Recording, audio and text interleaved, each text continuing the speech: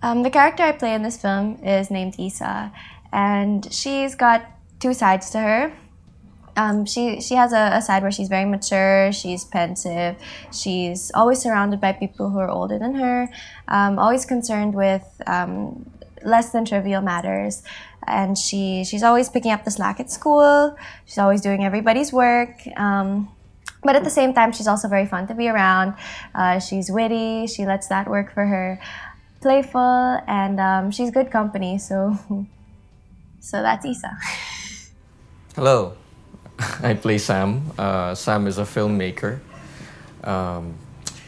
He's very serious. He's a quiet person. He's very ambitious, I would say.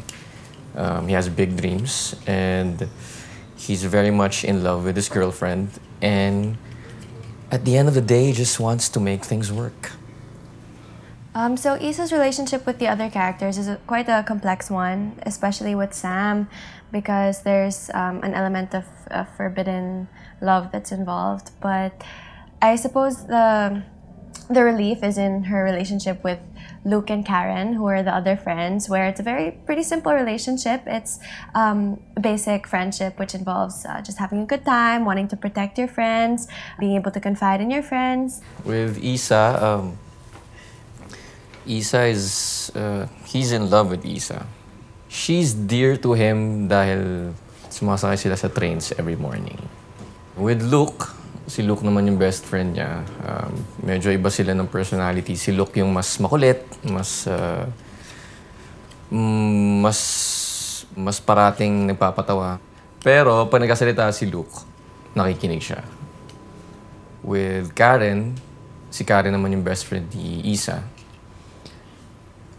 Ingat naman si Sam kay Karen. It actually wasn't too hard to portray Isa because I can relate to the character in many different ways. I guess she's a heightened version of myself where she takes different details of my life and magnifies it. How can I relate to my character? I think a lot. Pareho kami sigurong mahilig mag-weigh ng mga bagay-bagay. That's one. And pareho kaming naka-earphones pag nasa MRT or LRT.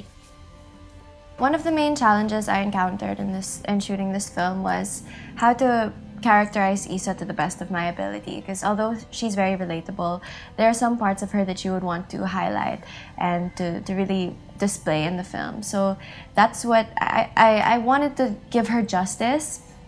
So we really, Nicco, my co-actor, and I, we really studied the script tediously. We fleshed out all the details, and when we got there, we would have to keep reassessing, like how would the character react in this situation, not just how would I act this. So it was making it as realistic as possible and maintaining the authenticity. Challenges na encounter ko siguro. Okay, with acting, siguro ang pinakamahirap was creating, imagining that history na meron ako with Iman's character, Isa. Kasi yung movie, hindi siya nagsistart sa zero. Nagsistart siya sa very crucial na part ng relationship namin. Siguro mahirap yun i-create.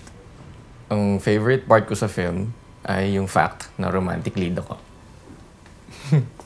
Hindi ko akalain bibigyan ako ng ganitong role.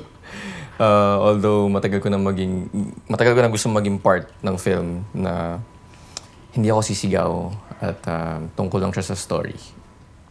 I'd like to invite everyone to come and watch Ang Kwento Nating Dalawa, which is sort of a forlorn and forbidden love story. And I'm sure everyone will be able to relate. It's got great fun scenes as well as lots of hugot if you're into that stuff. So please do come check out the movie.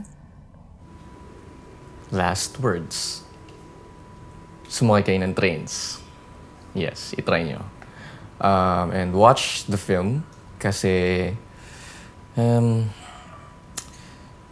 sa nag-grow na film industry sa Philippines, I think isa to sa mga malinaw na proof na